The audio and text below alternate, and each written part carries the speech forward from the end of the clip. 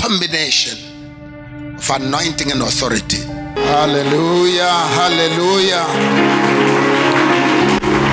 hallelujah. Jesus is worthy and he is so good. Give him the praise. Thank you, Jesus. Hallelujah. Praise the Lord. We may settle down. Hallelujah. I've never in my life seen such beautiful people as yourselves. Turn to your neighbor and say,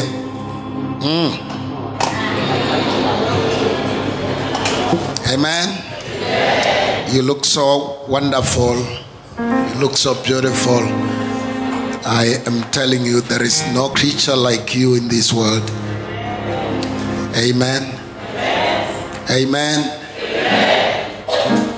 You were created in the image of God. You're so beautiful. Hallelujah.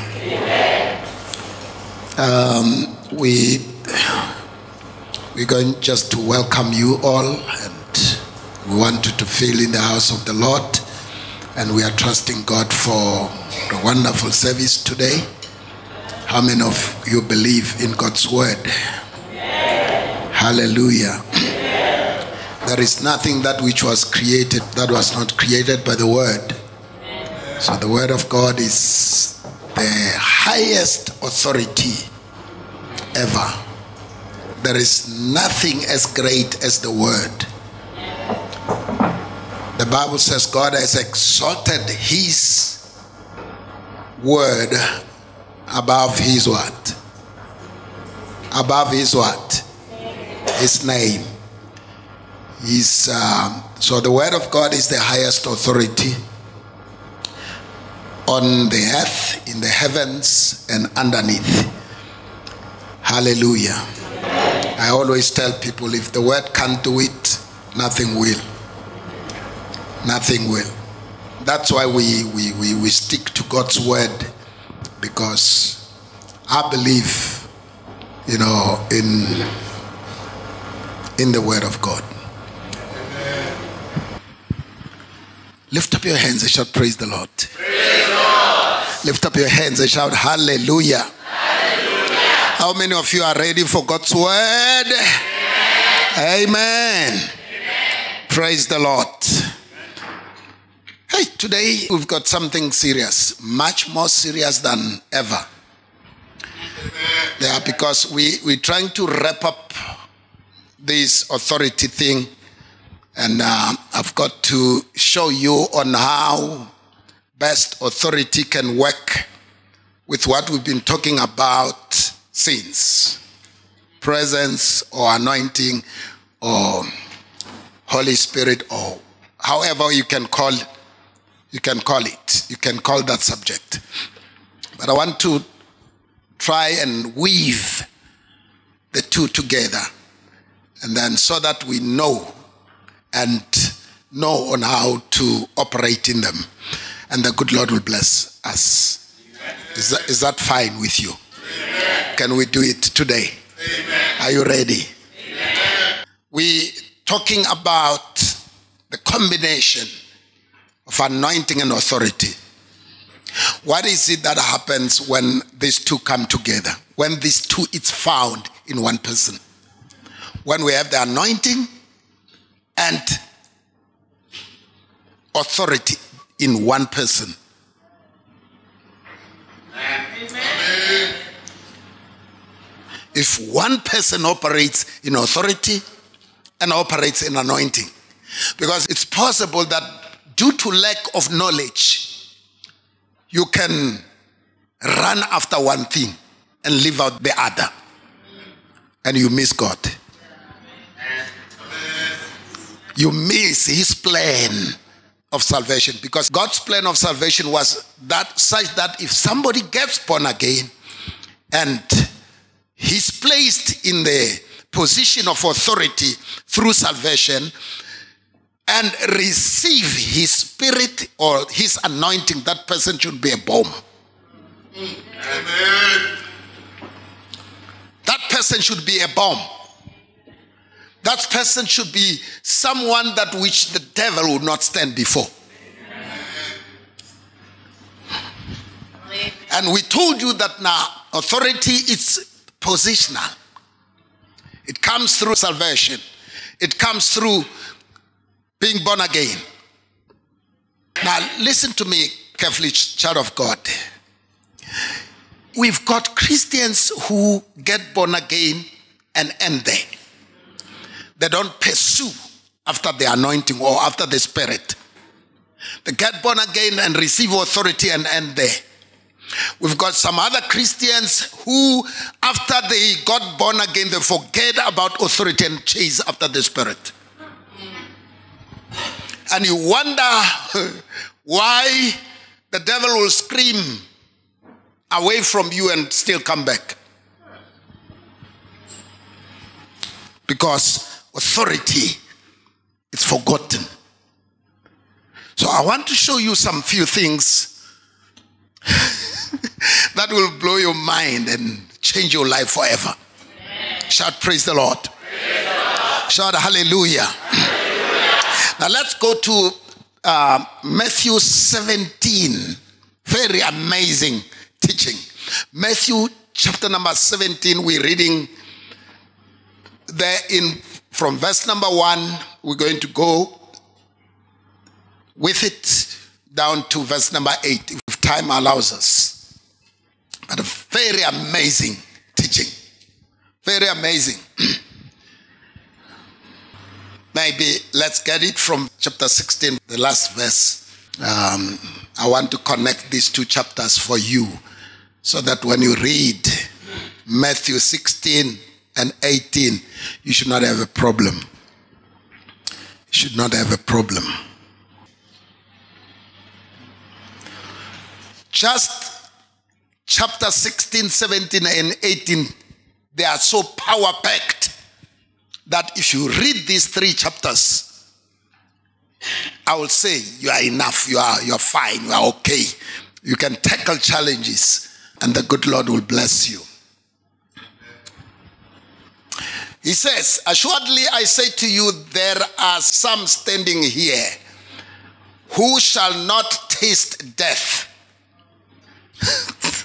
He was talking to his disciples. He says, there are some of you that are standing with me here who will not taste death until they see the Son of Man coming in his kingdom. God help your people.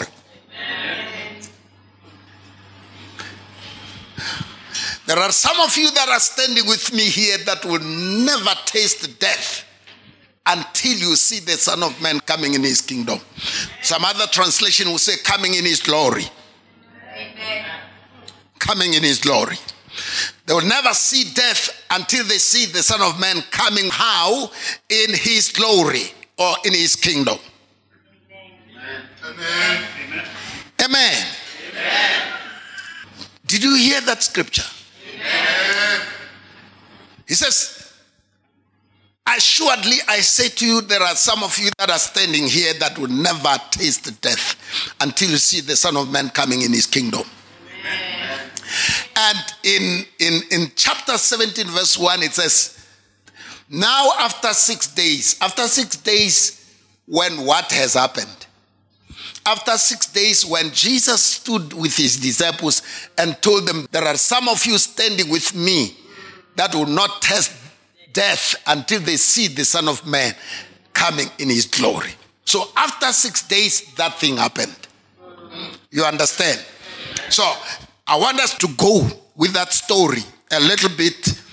The thing that happened after 6 days, when Jesus has told his disciples that the Son of Man will come in his glory and some of you will see him. Now, the reason he did not say all of you, it's because it was not all of you that saw what we're going to be talking about. It was some of them. Amen. Are you there? Amen. Now after 6 days, Jesus took who? Peter, James, and John. Not all of them. Some of them. Some of them. Took and led them up on a high mountain by themselves. Let's read verse 2 together. Verse 2. And he was. His face shone like the sun, and his clothes became as white as the light. After 6 days that he spoke, he took 3 of them, went up the mountain with them, and then he was transfigured there. He was transfigured. There are 2 things that happened there. He took them up on a high mountain. It is believed that the mountain that he took them to is Mount Hermon.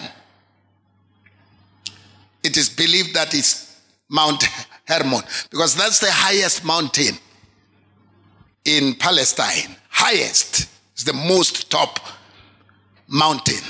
Now, you got to listen to this very carefully, and there is a reason why he would take them to the highest mountain.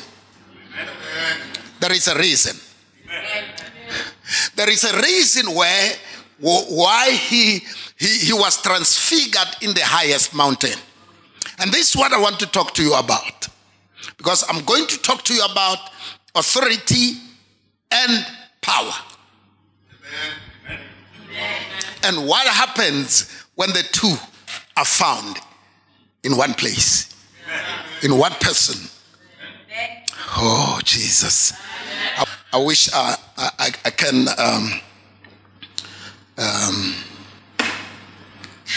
find people to teach these things. I wish I can find people to teach these things. And he was transfigured, and his face shone like the sun, and his clothes became as white as the light. As white as the light. Verse number 3. Verse number 3. And behold, Moses and Elijah appeared to them, talking with who? With Jesus. Talking with Jesus. Moses and Elijah appeared talking with Jesus. Who and who? I'm not hearing you. Who and who? Moses and Elijah were talking to Jesus. Moses is the man that the Lord used to take the children of Israel and led them from Egypt into Canaan. As much as he did not arrive, but there is one thing that he did that is so significant. It's God used him when he was giving the children of Israel the law. So that's one thing that you can mark with Moses. He did not complete his journey. So we forgive him for that. But God was able to give his people the law. The law. That's why the 5 books of Moses, we call them the books of the law. Now, but that's a subject of another day. But this man of the law appeared. And the other man that appeared is a prophet. He appeared. And they all talked with Jesus. In other words, the law and the prophetic spoke with the word.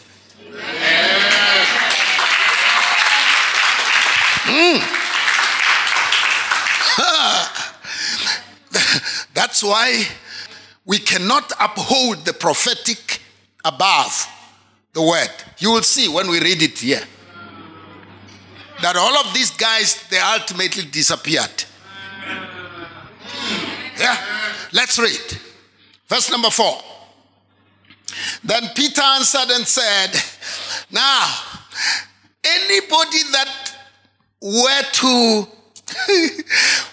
uphold the law and uphold the prophetic above the word, God will be angry about.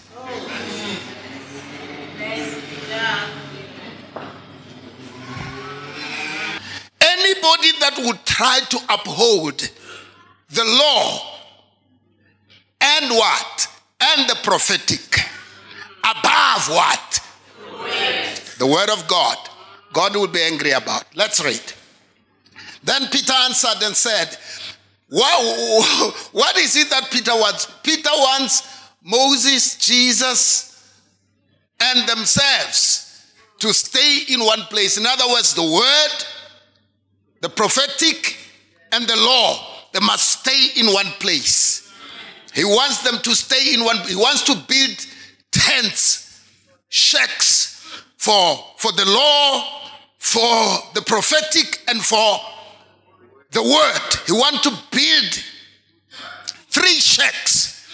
One for the law, the other for the prophetic, and the other one for the word of God. He wants to, to build 3 shacks for these 3 disciplines. And then he says, if you wish, Master, if you wish, Jesus, who is Jesus? Jesus is the word. If you wish, let us make here 3 tabernacles, 3 tents. One for you, the word, one for Moses, the law, and the other one for the prophetic, Elijah. We don't want these things to go. We want these things to stay here. We need all of them. We need the word, we need the law, and we need the prophetic. Now, listen. And in verse number 5, the Bible says, while he was still speaking, whilst he was still saying, we want all of them here, what happened? Behold, a bright cloud overshadowed them, and suddenly a voice came out of the cloud saying, Makalabo Sayamana, this is my son. Now, God does not talk about Moses. He does not talk about Elijah. He speaks about his son. He says, this is my beloved son, in whom I am well pleased. I'm so satisfied with this one. I'm so well pleased. He doesn't comment about Moses. He doesn't comment about Elijah. He doesn't comment about the law. He doesn't comment about the prophetic. He comments about the word.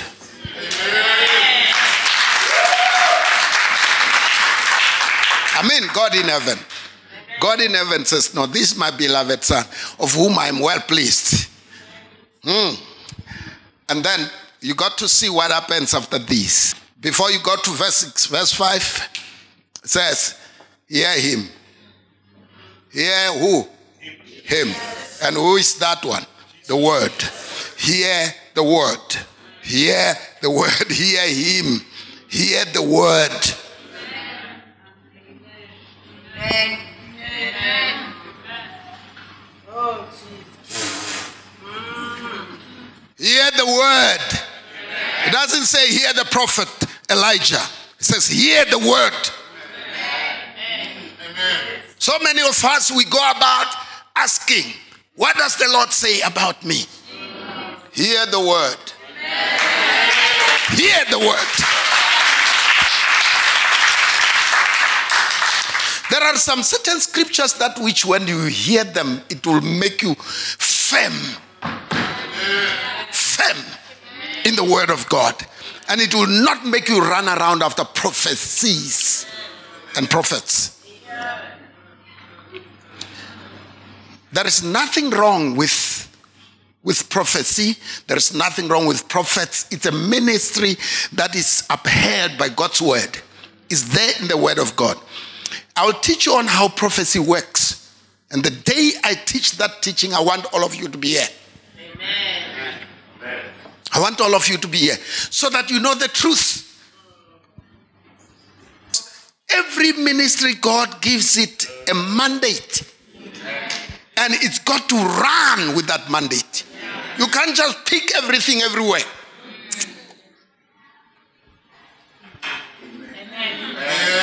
We won't arrive. If you pick everything everywhere, we won't arrive where we are going. You got to be so focused in your own doctrine that you got to learn to understand that God will always base every prophecy upon his word. Amen. If something is not based on the word, if you can show me a scripture of what you're saying to be prophecy, because the Bible says, hear him. Amen. Now, did you see this? Amen. Can you read that? Amen. Hear him. Amen. Hear him. Let us also hear him. Hear him. Let us also hear him. Hear him. I speak the word by the Spirit of God so much, too much. I do speak God's word. When the Lord speaks, I release that word. Amen. But I don't just say things that God did not say. Amen? Amen. Verse number 6. And when the disciples heard it, when they heard a voice that came from God saying, this is my beloved son of whom I am well pleased, hear him, hear him, hear him.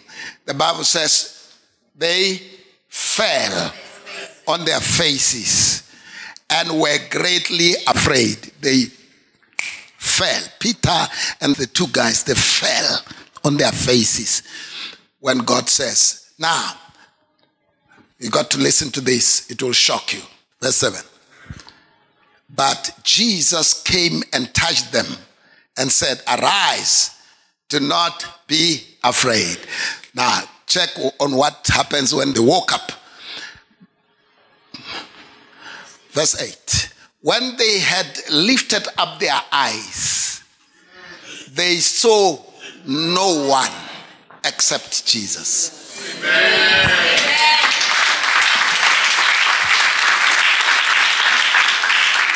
If the church of Jesus can come to this level where we don't see anything except the word, I'm telling you, we are going too far.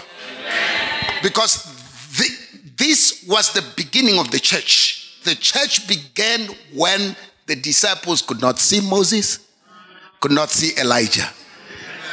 Only Jesus. Only the word. That's where the church begins. The church begins. We don't have a church until the church are so grounded in the word to a point whereby everything else means nothing. Amen.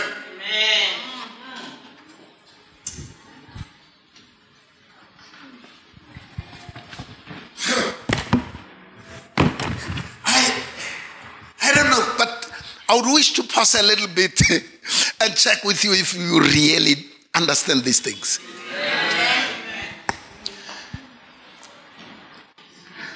Have you ever checked, my girl, that when we are clouded with Moses and Elijah, when a better one comes, when a better Elijah comes, we leave this previous one and go to the other one. You know, sometimes I cry when I drive around and see where people were running after Elijah and they contributed so much and people started big buildings. And when another Elijah comes, they leave this one with unfinished building and go to the other Elijah. Because they never based their faith on the word of God. So it only depends on who is in town at that time.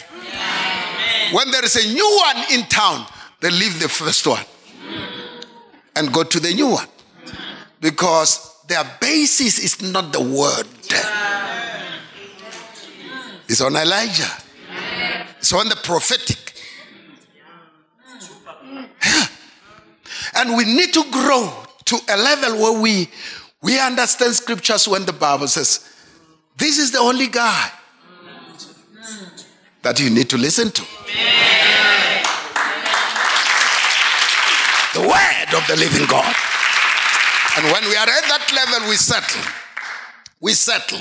We settle. We settle. We settle. We settle. We settle. We settle. We settle. We settle. Because the word of God does not change. Amen. Hallelujah.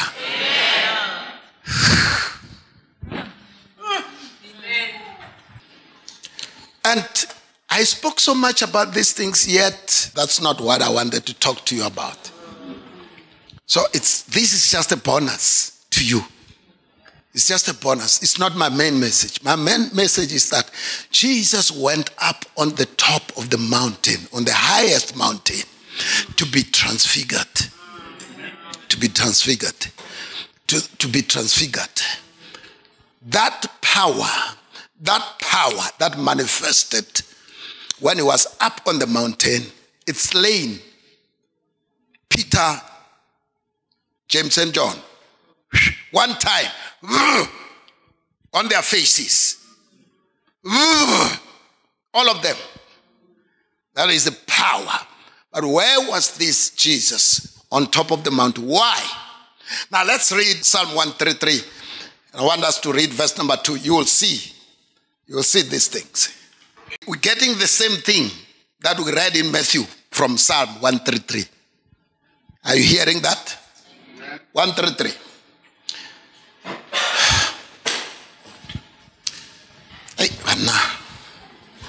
Now I don't know what to do.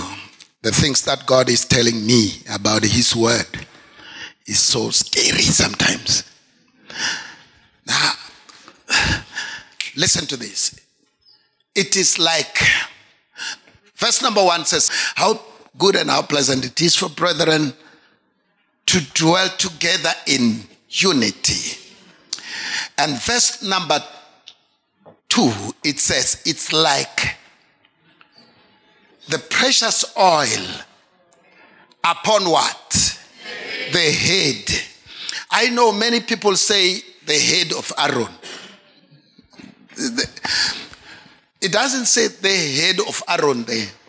Because Aaron was not, as much as he was the elder brother of Moses, but God appointed Moses to be like a god to Aaron, and Aaron was supposed to be like a prophet to Moses. In other words, God will speak through Moses, and Aaron would talk to the people about what God said to Moses, if you understand what I'm trying to say. So he was not the head. It was Moses that was the head. So the Bible says it is like the precious oil upon the head, and it doesn't tell us who is the head, running down to the beard. Now here it specifies the beard of Aaron. Not the head of Aaron, the beard. What was Aaron's was the beard. The reason why I emphasize these things is because I'm about to say something that I believe will help your lives forever. Amen. Shout, praise the Lord. Praise the Lord. Down to the edge of his garment. Now, verse number 3, which is the last verse, it's very, very, very important. It says, it is like the dew of what? Hermon. The same mountain we spoke about where Jesus was transfigured. So the Bible says it is like the dew of Hermon. Why dew of Hermon? It's because Hermon was the highest mountain. Highest mountain of all the mountains. So the idea is that now when dew flows down from Hermon, it goes to these other small mountains. That's the idea. So Hermon is kind of like the authority of that area that sheds its dew to the smaller mountains. So Jesus went to this mountain, this highest mountain, to symbolize that it's not all about power, but it's authority first, Hermon, and the glory. Authority first and the transfiguration. Are you getting it? Authority first and the transfiguration. Now, so what does that give us? The Bible says, for they, God, the Lord, commands blessings. Where? Where we have the highest mountain and where we have the dew flowing to the rest. Where we have the head and the oil. Where we have the oil and the head, there God commands blessings.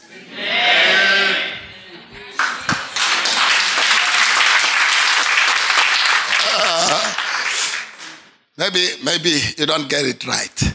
Let's quick.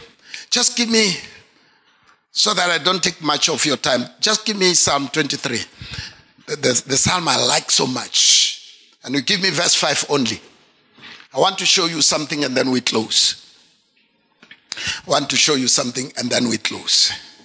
How many of you are getting something? Amen. Amen. Okay, let's read.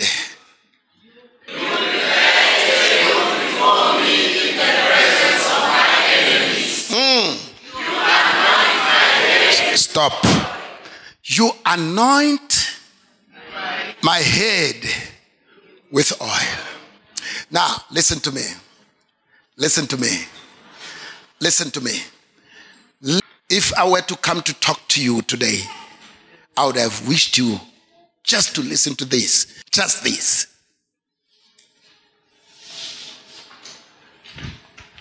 I want to say something that will help your lives forever.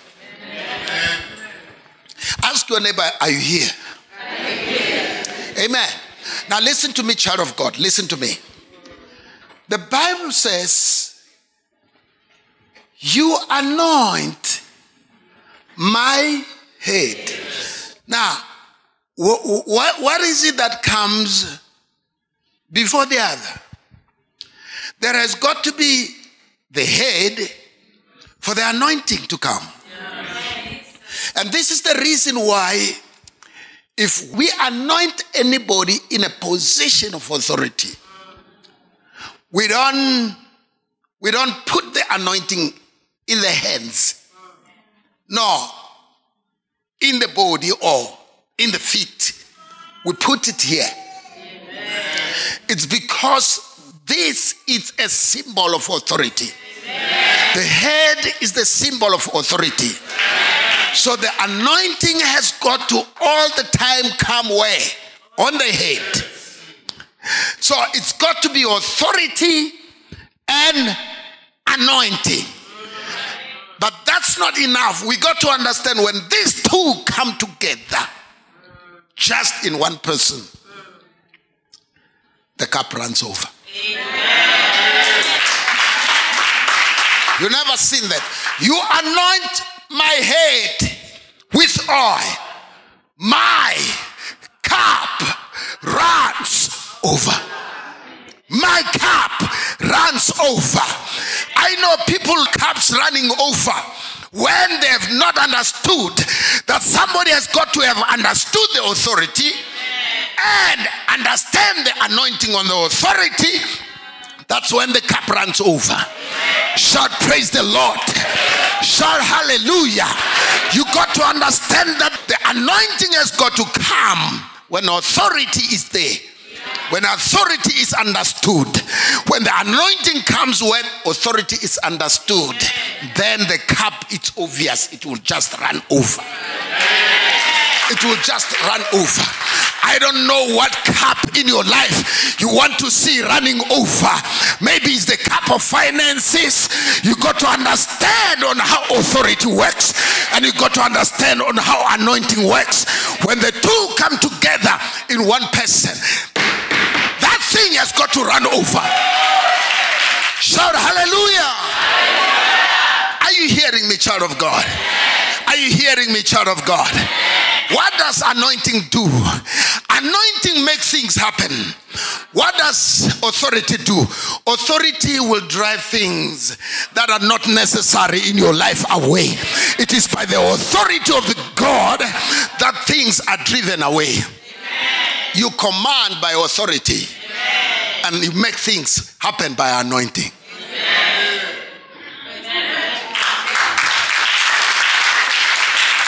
Every time you speak, authority should take charge.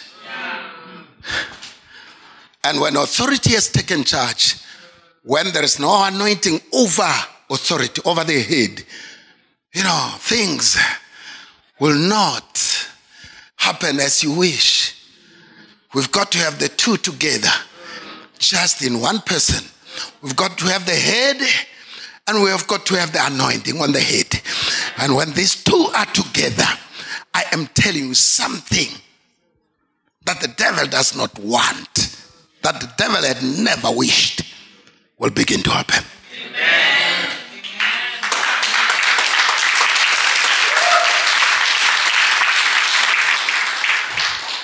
By this, we're coming to the close of this message. And next week, before we start the message that I promised you, the message of faith, God has given me a bridging message for you, a message that you cannot miss. If you miss that message, you have missed yourself, because you are right embedded in that message.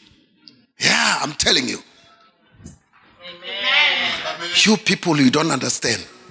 You are wrapped in next week's message. Wrapped, enveloped there. When you come out of that message, you'll be a brand new somebody that can face brand new challenges, and they will never stand before you. In Jesus' name.